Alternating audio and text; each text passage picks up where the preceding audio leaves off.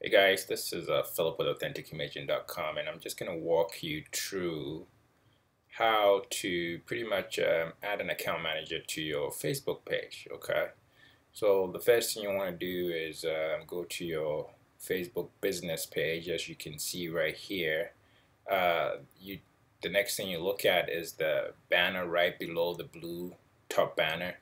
You're going to see there's settings right here. Click on settings. And then within settings, you're looking for page roles. Okay.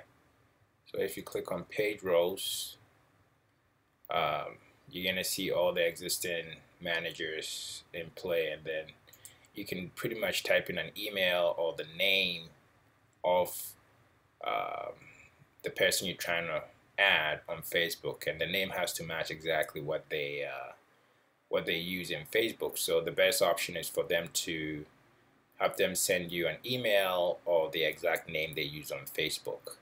And it's that simple. The other person then will accept the process, and that's pretty much it.